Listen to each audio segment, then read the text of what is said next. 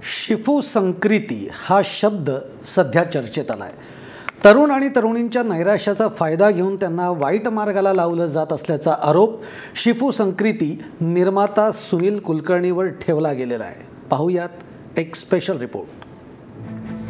सुनील कुलकर्णी सध्या गाजत असलेल्या शिफू संक्रीतीचा निर्माता।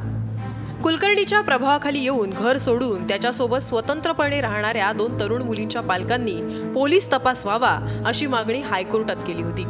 त्यानंतर कोर्टाने पोलिसांना फटकारत त्याला अटक केली आणि कोर्टाने त्याला 28 एप्रिलपर्यंत पोलीस कोठडी सुनावली।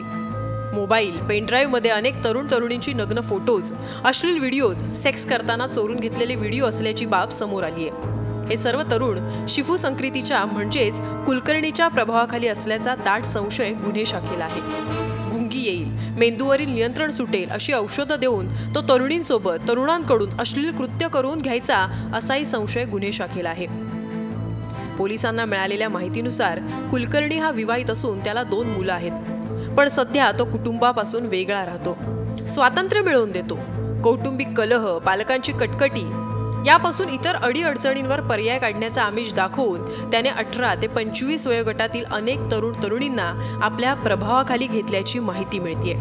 तसंच त्यांना गुंगीची औषधं देऊन अश्लील कृत्यासाठी त्यांचा वापर करत असावा असा संशयही पोलिसांना आहे। मूळचा नागपूरचा असलेला पण आता दिल्लीत स्थायिक असलेला कुलकर्णी हा खार वांद्र्यातील लिटिल 4 अपार्टमेंटमध्ये भाड्याने घर घेऊन राहत होता।